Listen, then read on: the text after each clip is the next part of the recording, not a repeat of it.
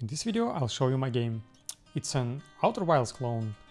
And yeah, 2 months ago I decided to learn Unity and I wanted to start with a clone of some game. And the original Outer Wilds is one of my favorites. I even did a video somewhere there. So here we go, let's start.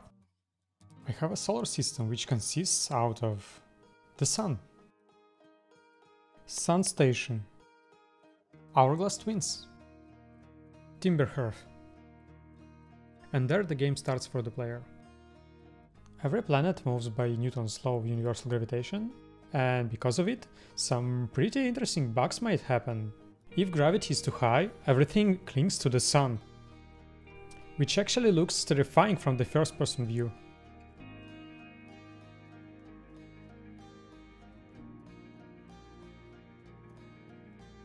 If the gravity is insanely huge, planets start to bulldoze the Sun at a high velocity. But if you'll find a perfect initial velocity vector for each planet, everything works like a charm. Let's look at what you can do as a player. Obviously, you're getting pulled towards each planet, and you can walk on its surface and look around.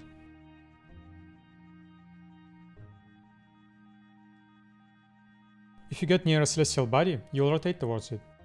This is needed in order to have the ground at the bottom. You can also jump, use your fuel, and your super fuel. Every second you're breathing oxygen, which you can restore by walking near trees.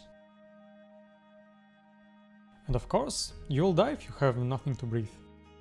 Remember to breathe, kids. One of my most favorite features of the game is marshmallow roasting. In order to cook it, you need to hold it over a fireplace. And when it has a perfect color, you can eat it. Then you can put a new marshmallow and repeat the process again. You can burn your marshmallow accidentally by putting it right into the fireplace. If it's burning, you can extinguish it and then eat it or toss it somewhere. And you can overcook it. Also, you can burn yourself to death. And this ugly text is... I don't know why it's there actually. Now I'll show you the spaceship, which looks so good in my opinion. I have modeled it in Blender myself. This is its first version, and don't tell me that it's ugly. I know. It looks like a box with legs. It has a gravity field, which can pull you inside. And if you want to get out, you can just open the hatch. If you want to refuel your jetpack and heal up, you can use ship's refuel station. Obviously, you can buckle up and fly the ship. And it's just beautiful in my opinion.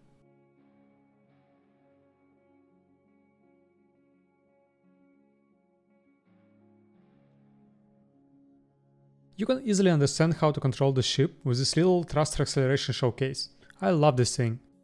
And this is how the ship looks from the outside.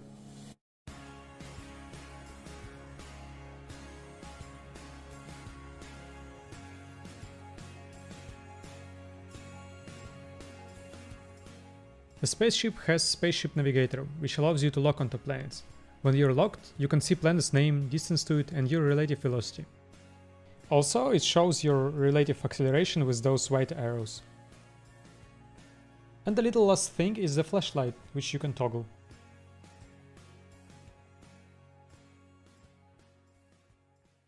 The last part of the video is a short code showcase. I want to show you my architecture, which I'm very proud of.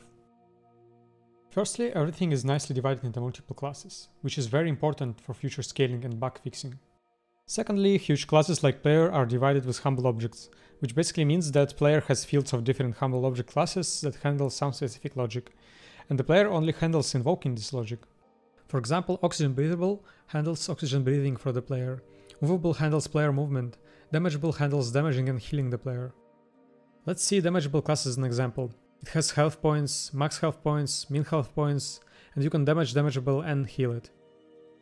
Movable knows how to move the player. It gets player input from player controllable and then walks by foot, fires horizontal or vertical thrusters. Groundable helps him to understand if the player is on the ground.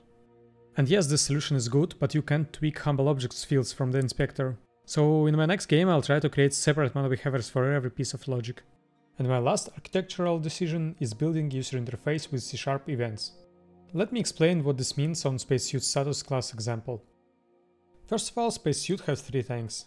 One for oxygen, second for fuel, and third for superfuel. They get depleted when player breathes oxygen or fires thrusters. When their fuel percentage changes, they invoke C# events, passing the new fuel percentage. Spacesuit status subscribes to those events, and when they are fired, it updates itself. Neat. This helps to keep user interface separate from the core game logic. As a plus, we don't update UI every frame, but only when it's needed. I'm very proud of the code, especially considering that this is my first project in Unity. So, if you want to look at it, you can find it on github.com/nikita_shkaruba. Link is in the description. So yeah, this is all I have to offer in this video. I'm making it as a finishing step for this project. Their development got a little bit repetitive, and I'm pretty sure that with a couple of artists and one more physics game developer, physics was the most challenging part for me. I could make the game as good as the original Outer Wilds. Now I want to learn more about multiplayer and networking, so I'm switching the project to Among Us clone. The original Among Us isn't famous for its badly written code, hacks, and I want to do it properly. Also, there is not a lot of physics, so I'm good.